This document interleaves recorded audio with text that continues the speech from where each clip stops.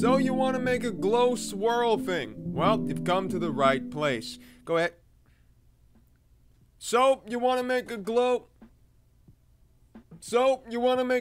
swirl thing? Well, go ahead and go to the soft serve section and get that little swirly ice cream thing. Hey guys, welcome back to TutsByKai. I'm Kai, and today we are back in Blender 2.9 once again, and we're going to be taking a look at this kind of cool abstract looking thing that I came up with off camera and figured I would get it started. We have a lot of stuff to do, so I'm going to get started real quick. I'm going to hit B to box select over top of everything here, and hit delete. We're going to be adding in a cube and a lamp later on, but for now we'll just get rid of it. So we're gonna go ahead and hit Shift A, and we're gonna search for a mesh plane right there, and then click that in there. And now what I want to do is hit S X and scale that inwards like that, and then S Y, and we'll scale it like that as well, maybe a little bit skinnier like that. Then I'm gonna hit Tab to go into edit mode. I'm gonna hit B to box select these two vertices. And what we're going to do is I'm going to get a nice little angle here, like something like that, perhaps. And then I'm going to hit E to extrude this over and over again. And around somewhere around the middle, I'm going to start hitting S and scaling it up every time. Just so it's, you know, slightly scaled up. And I'm purposely doing this at a very weird angle so that it kind of has a nice natural curve to it. I'm also going to start scaling it down now. So I'm going to hit S to scale it down quite a bit. I'm going to move down here, S to scale it down gradually. And then maybe whip it back up at the end here, like that, and then hit S0 on our numpad, and then left click to confirm that. So now if I hit tab to go out of edit mode, you can see we have this nice little kind of ribbon twirly thing, which looks pretty cool. But what I want to do now is, first of all, I'm going to grab this piece and hit G to move it over, so it's a little bit more like that. I'm going to grab this and scale it in a little bit, and then hold down Shift, grab that, the same thing, 0, S0, scale it down.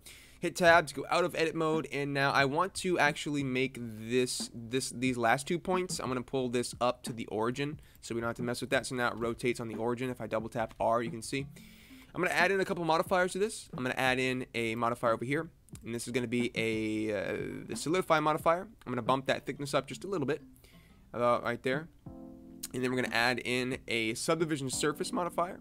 So that thickness is on probably about 0.03 for the solidify modifier. And then I'm going to put the render and viewport on probably about 2. And then we'll just hit object shade smooth. Now, cool. We have all this set up now. I'm going to go ahead and hit Shift D to duplicate this. And then before we move it, I don't want to move it. We're going to right click to cancel that movement. And then I'm just going to double tap R to rotate it. Just to a random place like that. Then I'm going to hit B to box select over top of both of these. Hit Shift D once again.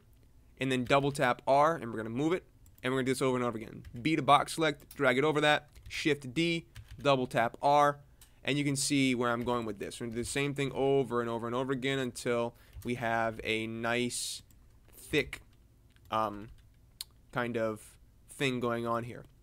I'm going to make sure there's some down there as well.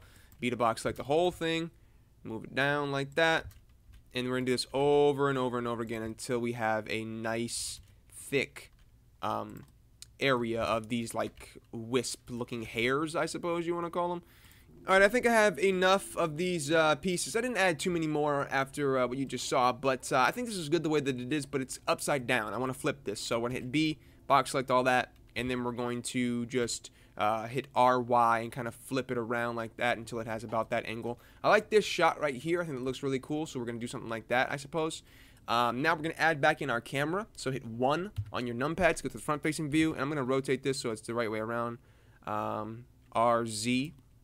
Then hit Shift A, and we're going to add in a camera, hit 0, and then we can go into the camera's view, hit G and double tap Z to move it out, and we're going to move it around like this. Instead of moving it like this, I'm going to go ahead and open up this panel on the right hand side, and then go to view, and then check camera to view, and now we can just use the middle mouse button to pan around.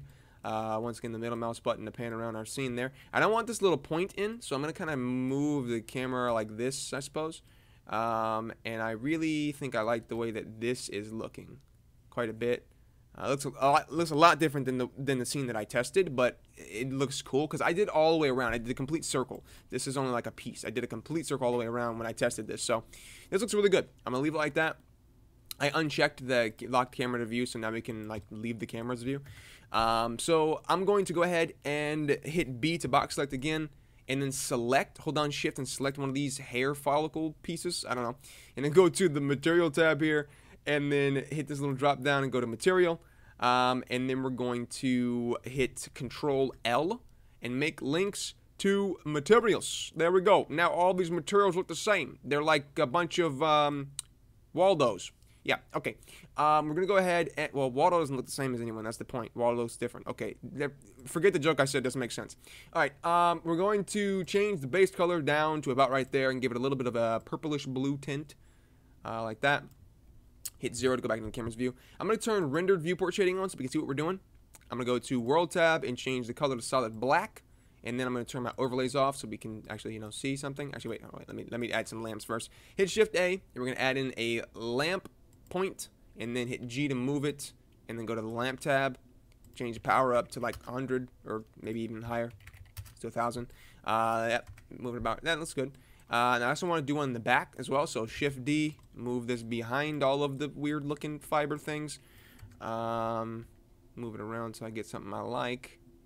I think that looks pretty good. Maybe I will have one coming around this way. Yeah. So hit Shift D and move one right there as well. And I kind of want a lamp in the front, right there. Maybe not. Maybe not. Nah, yeah, never mind.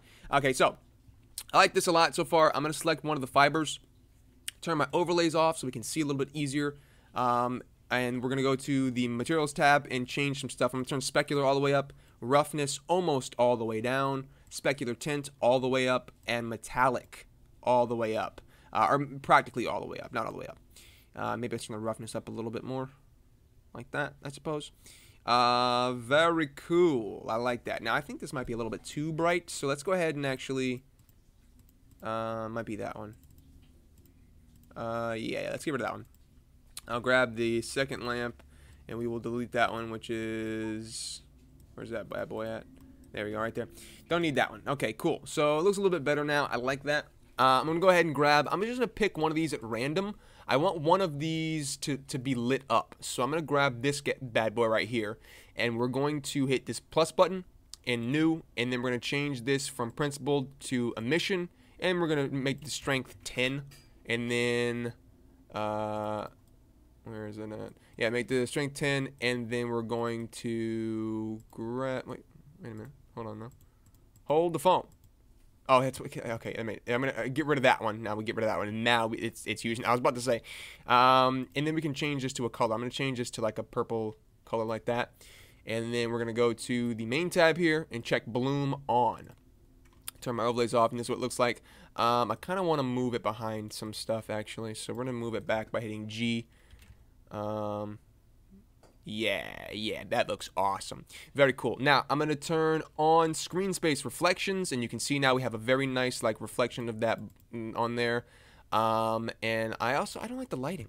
I just don't. I'm going to get rid of all of the, no, not all of them. I'm going to get rid of that main point lamp, and I'm going to put this one above. That's going to be that. The last thing I need to do, of course, to make this look even better, we're going to go ahead and turn on depth of field in the camera. So select the camera, check depth of field on, and then turn the f-stop all the way down, and then make sure the focus distance is where you want it. I'm going to do something about right there. Maybe, yeah, about right there. Looks good, and I like that quite a bit. Very cool. I'm going to select the lamp, and I'm going to change the lamp color to purple. Yeah. Oh, yeah. Very. Maybe we'll do two different colors. This will be like a green seafoam, or maybe just green in general. Oh, yeah, definitely. And then I'll turn the brightness of this up. Yeah. Player. Oh, yeah. Okay, that looks awesome. So now we can actually animate this if we really wanted to, but I just wanted to do a single image. But that looks very cool. I'm going to leave it all purple, because it just looks more uniform, but this is very cool. I hope you ladies and gentlemen enjoyed it. I like this quite a bit. It's just very cool. Yeah, that's it. That is our abstract, like, line thing with depth of field. I really enjoy this. It's very simple, but very unique and cool looking. So I'll see you guys and girls in the next tutorial, but until then, bye-bye.